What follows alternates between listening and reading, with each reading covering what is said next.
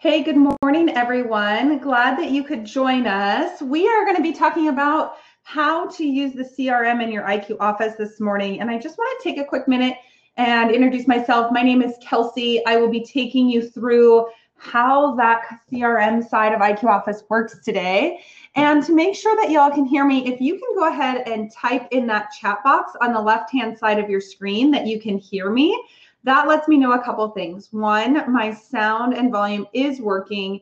And two, that you know where the chat box is so that you can ask questions and really make the most out of this webinar. Before we begin, I do just want to ask a couple quick questions. How long have you been in the business? So how long have you been working in the real estate business? And then how long have you been using IQ Office?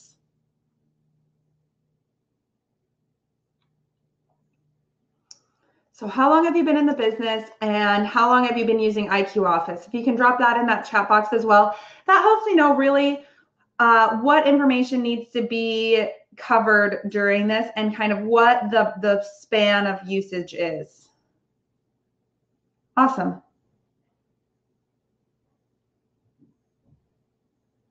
So it looks like we've got people from just beginning to use the software to really they're in it every day and they're getting back in. Judith, welcome back to the business. We're glad that you're here. And really the goal of today is to go through this customer relations tab, show you what tools are available to you, and really the basic overview of what that is. You will get a copy of this recording. It will be emailed to you as soon as it is ready.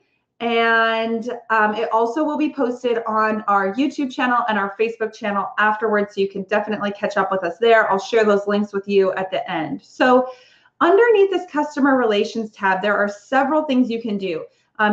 You can go to your contacts and leads dashboard, but then underneath your administration header, you have a few things you can do here. You can create custom fields. You can import your contacts.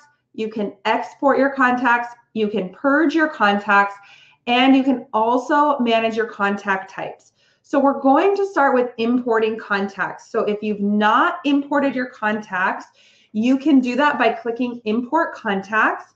That starts by opening up a wizard. You will walk through the wizard, you'll click Next, you'll choose that file.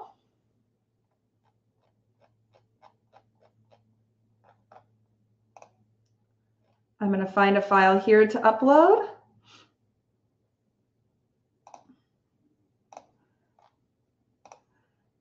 And then you're going to say, hey, does that first row contain field names? And what that means is, are there headers on your columns? So one header says name, last name, address, yes or no. And you're going to say that it's a comma separated value. And then you're going to go ahead and click Next. Here is where you're going to play the matching game. So you're going to go all the way across the top of the screen, matching each individual column and what's underneath it. You do need to match those columns. So if this column says name, you would go ahead and you would put first name. And then the next column, there would be another one of these boxes and so on and so forth. You play the matching game all the way across and click Next. You'll get a summary import review. And click Next. It will automatically load all those contacts into the file and you'll click Finish and those contacts will be added to your main contacts and leads dashboard. Once they're added, you can open your contacts and leads dashboard and it will look something like this. Let me refresh my screen here. And I'm zoomed way in, so let me zoom out.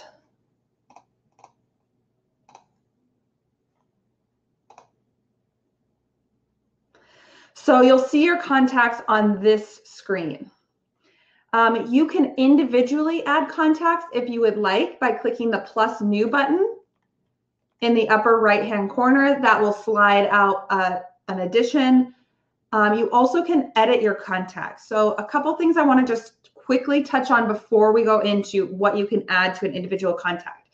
On your main dashboard, if you need to add multiple people to a contact type, you can do that by checking the boxes next to their name and then adding them to a contact type, a campaign, or you can email them. Easily done. So I can say, hey, we're going to add these people to the contact type favorite, save. And then the other things that you can do underneath the quick actions. So I also can individually go ahead, I can add someone to a campaign underneath the actions, I can add a note, I can add a follow-up action, or I can change the status right here from that quick actions box. The goal of having your contacts within the system is you're going to be able to add follow-up items or follow-up action item plans. And then that is going to build to your main dashboard for your daily to-do list. So we're just going to open up Debbie here, and I can see all of her information. So I can see her name, her email. I can see all of her notes on the right-hand side. Below the notes section is a place for campaigns. So I can see if she's on any email campaigns. I also can set up a portal. And what a portal does is it gives a user the ability to log in to your website, and they can go log into your website and search for properties. So you would set that up here underneath my portal. So we'll call this Debbie, and we'll give her a password. And what I just want to quick mention is when you're setting up someone's user ID and password, the hardest thing for all of us to remember are what our usernames and passwords are. So be sure that you come up with a system for this. Your user ID is your first name, last name. Your password is the last 7 digits of your phone number and your last name, or something like that. That way, when your clients call you and they don't remember their username and password, you have some kind of a system to tell them what their password is without having to look it up. Does that make sense to everybody?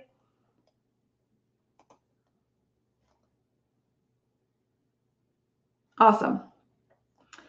So once you do that, we're going to say, hey, is this active or inactive? Do I want to be copied on this? Yes or no?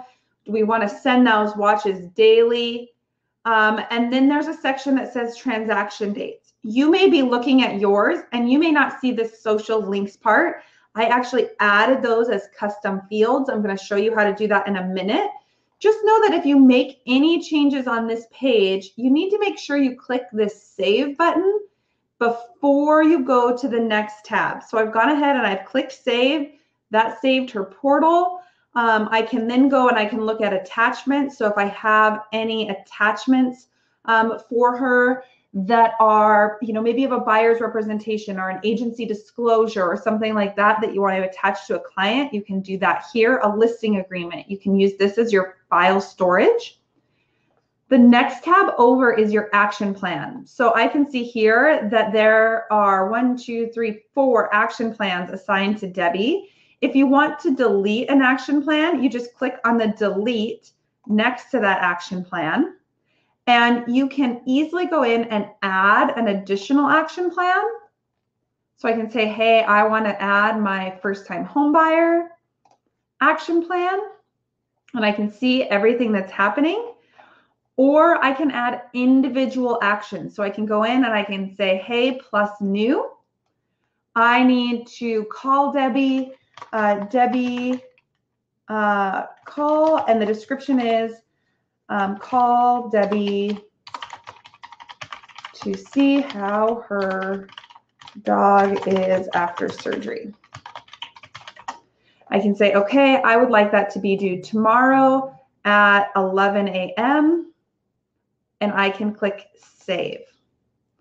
Now that action is going to show up underneath my no plan individually added actions. Anything underneath action plans will fall underneath that individual action plan header. So they're all separated out for you so that you can see what they are. the nice thing about those action plans and what they're really meant to do is to go in and start populating what your to-do list looks like. So if I say, okay, here's the Debbie call, I need to check on this, it's going to show me right here, action description, call Debbie to see how her dog is after surgery. Perfect. I type in my notes about follow-up. I easily go in and click save once I've completed that action. The goal is that you add your contacts and leads into the system, and then you add the follow-up actions or plans, and you're able to easily go in and start working your plan. So we're going to go back into Debbie here.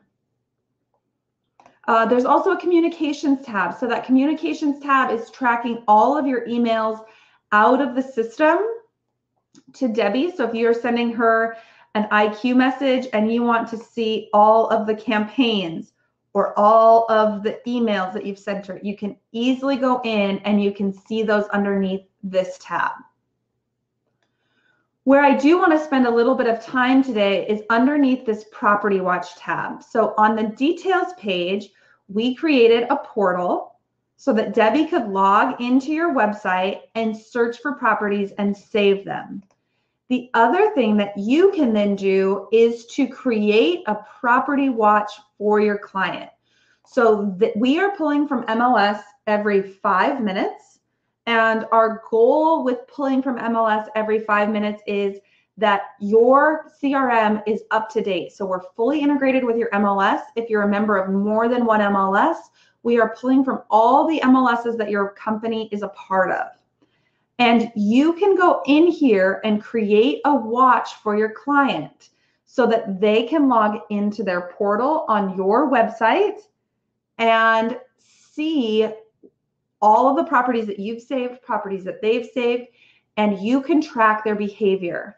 So instead of having to go to your MLS to see if they opened your email and then go to your MLS to see if they viewed your property, then go to your email to see if they've opened your email, and then go to your CRM to enter in the notes, you can do it all in one place.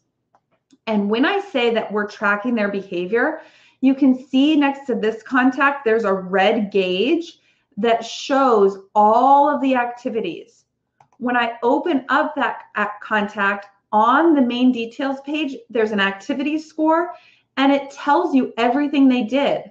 So this Kelsey went to the website and the last time that she did that was 6 minutes ago.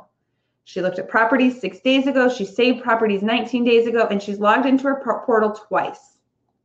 So you can really start to compile information about your clients. I'm going to go back to Debbie and we're going to go ahead and we're going to set up a property watch. So I can go ahead, I'm going to click create a watch. And the first thing that I'm going to need to do is name that watch. So you might name this Winter 2019. And do you want to send email updates? Yes or no?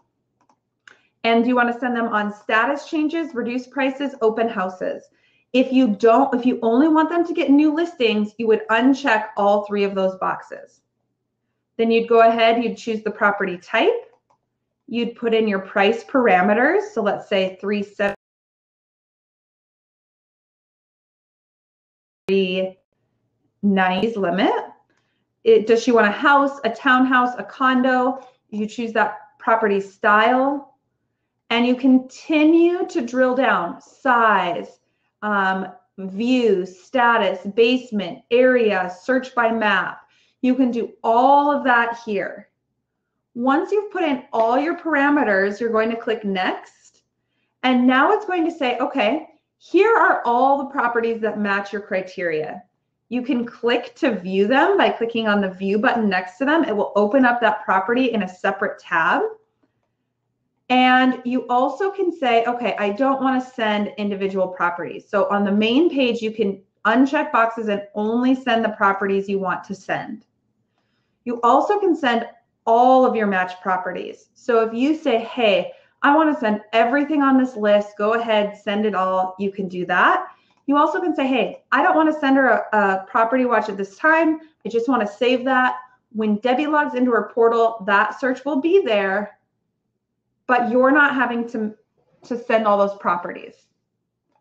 Now, the other thing that's really nice is underneath that searches for your client can create their own search. So if your client wants to go in, they can go in and create their own. They also can go into this search tab in their portal and they can edit the search you created. So if Debbie logs in and she sees this, she says, actually, you know, we're going to have to go to 400. She can go into that portal, open it up and say, hey, we need to change that price. We're going to go up to 400. Any questions there underneath that property watch section?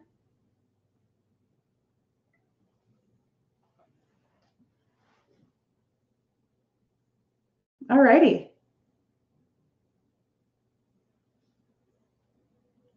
Awesome. Awesome, awesome. So the next section that you may see is if your company is using transactions. I know some of you are using transactions, some of you are not. If you are using it, you'll see that transactions tab. If your company, if you're putting in a transaction, if you are using transactions, you want to see your office admin about this. They'll walk you through how that works. And the next tab is called listings. So underneath listings, you can go in and you can attach your contact to their listing. So you can say, hey, I'm going to add a listing. It will pull up all of your listings here. You would go ahead, or if there were too many, you could type in the address and then you would check that box. Faye asked the questions, what do you do about a lease listing? Faye, that is something that is set at the company level. So it depends on if your company is pulling lease properties, if that is available to you or not. What company are you with, Faye?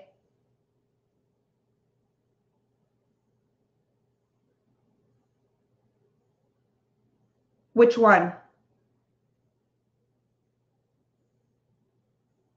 Okay. Yeah, so that's a question. Okay. That's a question for your office manager. So if you're entering lease properties yourself and they're in your IQ office and you have it set in the back office, so your office administrators can make that for lease available underneath Property Watch, but it does have to be set up. So Faye, talk to your office administrator and have them reach out to the help desk and we can get that set up if they want to set that up. And Annette, I think that you guys are set up. You're welcome. But I'm not 100% sure on that, Annette. So you can attach your seller to the listing here. What that does is it says, hey, this is the listing that belongs to this client. It also then gives you the ability underneath your listings to say, hey, this seller is attached here, and then you can go into the listing and set up reports and things like that. Does that make sense to everyone?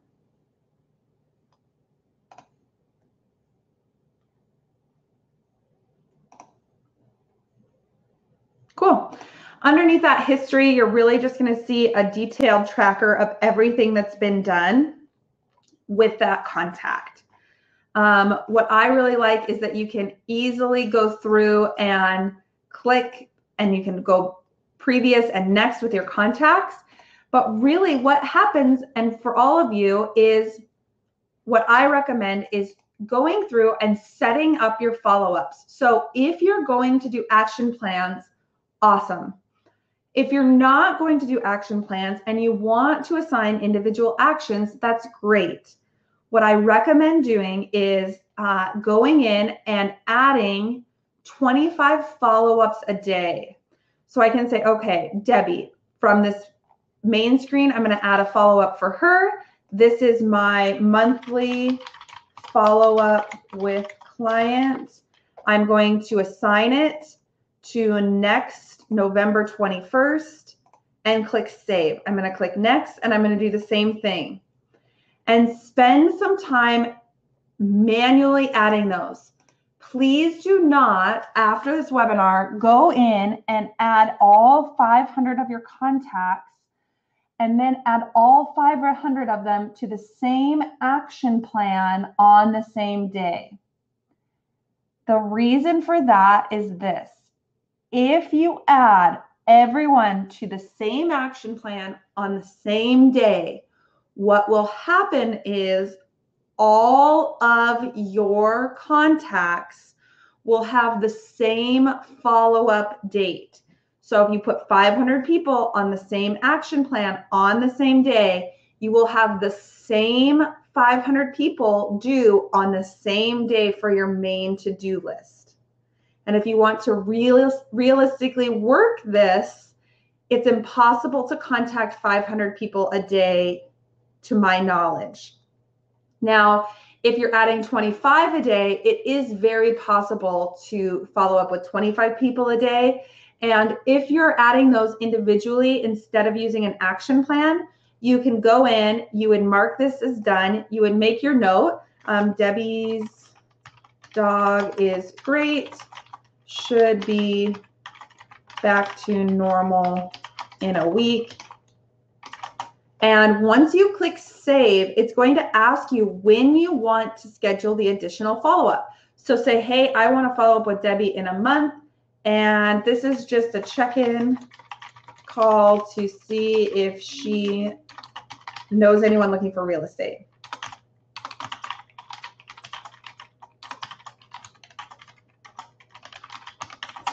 And then I would click schedule. And now that is automatically happening. So I've completed a task, I've assigned my follow-up task, I move on from Debbie, and I go to my next contact. So really, by going in here and saying, hey, I'm working this plan, I'm adding those follow-ups to 25 people, you can really then start to just work your dashboard. And that's the goal of all of this. The last thing I do want to touch on is this company custom, or this my custom fields.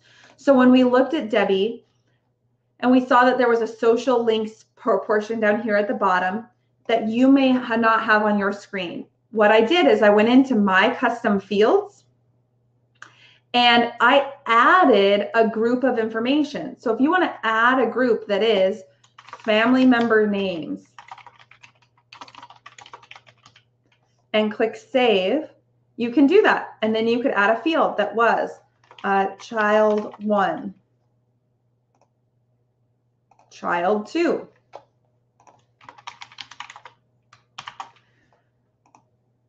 And now when I go back to my contacts and leads and open up Debbie, you're going to see that I have a section that says family member names. So you can add additional information to this details page by going to your customer relations and to my custom fields. For the office admins that I have on the phone, if you want to do this at a company level, hey, I need some things to be available to everyone in our company, you would do that underneath company custom fields in the same place.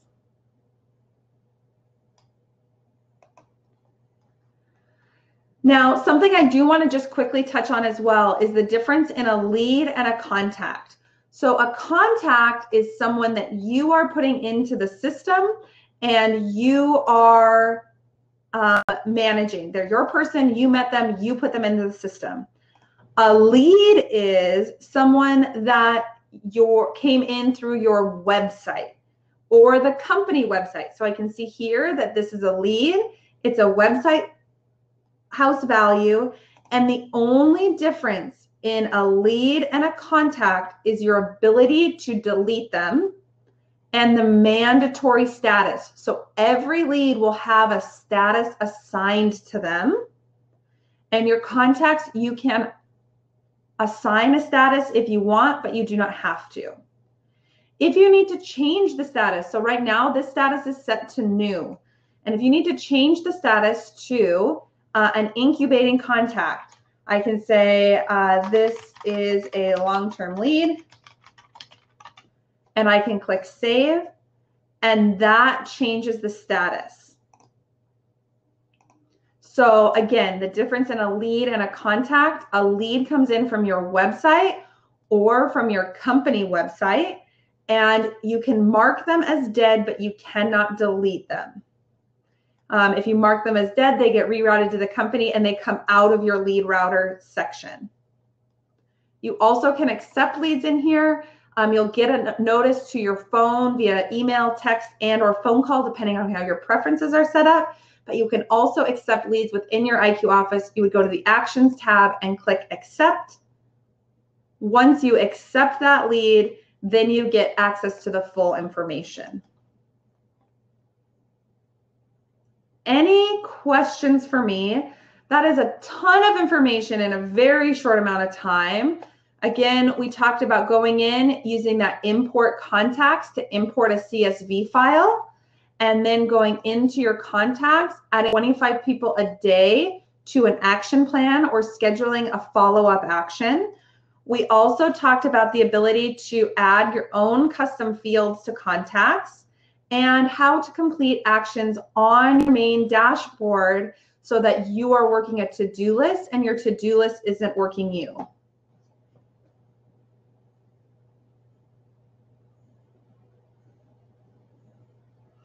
I do want to just quick mention a couple other things that you have access to. So if you would like to add a contact to a drip marketing campaign, you can do that from within the contact screen itself.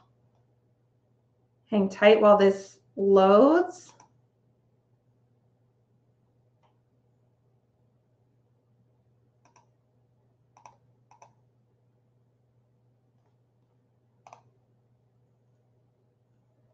So you can go underneath campaigns here and you can click,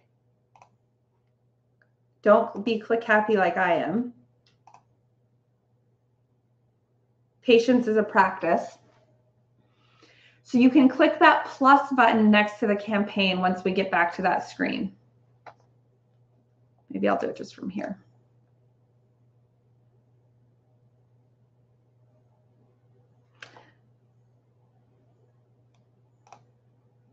So underneath campaigns, I can click plus. I can easily add them to a campaign and click save. I also can categorize my contacts. So if you want to subdivide your contacts into buyers, sellers, dog people, cat people, farm and ranch, luxury, investors, you can do that. You're going to click this pencil next to contact types. And you can go ahead and you can add it. Seller, add contact type. Buyer, add contact type. Farm and ranch, add contact type. And then all you'll have to do is check those boxes next to those contact types and click save. If someone changes from a seller to a buyer, you can easily just uncheck and check that box. This contact types helps you when you're setting up your marketing campaigns so that you know who to direct and who to add to different campaigns.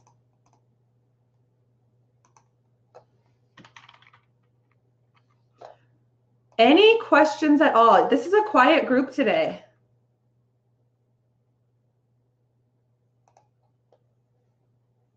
So the first link that I'm going to share with you in that chat box is a link to all of our training that we have going on. You can see all of our upcoming trainings on that page, and we're more than happy to have you attend. All sessions are recorded and they go out to all the people that register. So if you can't make a session but you're interested in the information, definitely that is the place to go and register. You'll get a copy of it. We also have a Facebook page if you're not a member of it. We would love to have you be a part. You can reach us on Facebook with the link that's in that chat box now. This is a great place to answer questions, ask questions. We do our best to answer them via video and via knowledge-based articles so that you're getting the information that you need. And then, of course, our last resource for you today is our YouTube channel. So we do have a YouTube channel. We are updating it. We put all of our webinars on this YouTube channel, and we are updating it with information as our system updates. You can definitely subscribe there. The nice thing about our YouTube channel is there's this little search bar. So you could actually just search in there, contact, and it will bring up all of the videos that have to do with contacts. So you can easily search and go through our videos here as well. If there are no other questions, I want to make sure you all have a great day and you have time to get on with your day. I will see you next Monday at 8 a.m. We will be talking about the overview of tools that you have, how to use your calendar, e-sign, how do you make your own action plans, where is all that information housed? I hope you all have a great week and we'll talk to you soon.